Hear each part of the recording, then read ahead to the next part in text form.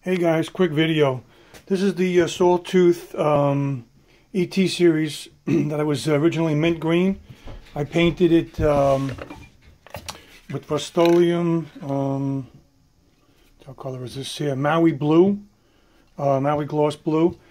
This is my first paint job, so I learned a little bit when I was painting it. Though these paint cans, I know I've used them before, but they spray very heavy. It's hard to get a nice couple of thin coats.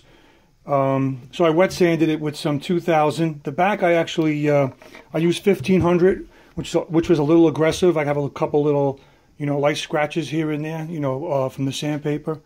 And actually I took some of it down to almost where it was mint green. You could see some of the light blemishes here, which is the color coming through. But all in all, I'm pretty happy with it. I don't care. I'm just gonna. I mean, if I would have fucked it up, I would have reliced it, but not that much paint came off. But this is the Sawtooth ET series. This is one with the antique white pick guard and the rosewood fretboard, which I'll be putting it on.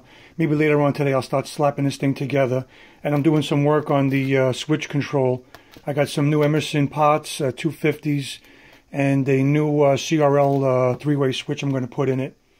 I really like to upgrade to a nice ash body. I've been eyeballing a couple on eBay, but if you're going to use this paint, it's good paint. You got to go light and dry on it. I let it sit. This is about 2 days drying before I even attempted to sand it. So I wet sanded it with 15, but you're probably better off with 2000, especially if you're going to use like a machine like this. I have a high-speed machine, which I couldn't use on the guitar because it would probably throw it, and I had no way of clamping it down. And this is such a cheap body; it's like balsa wood.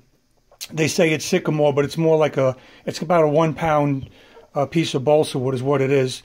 And I use this because this here it's not that aggressive. I cranked it up a little high. I had some white cut I used, and a polishing pad. I also used an orange pad, which is a little more aggressive for you guys that do, detailing work. You know what I'm talking about.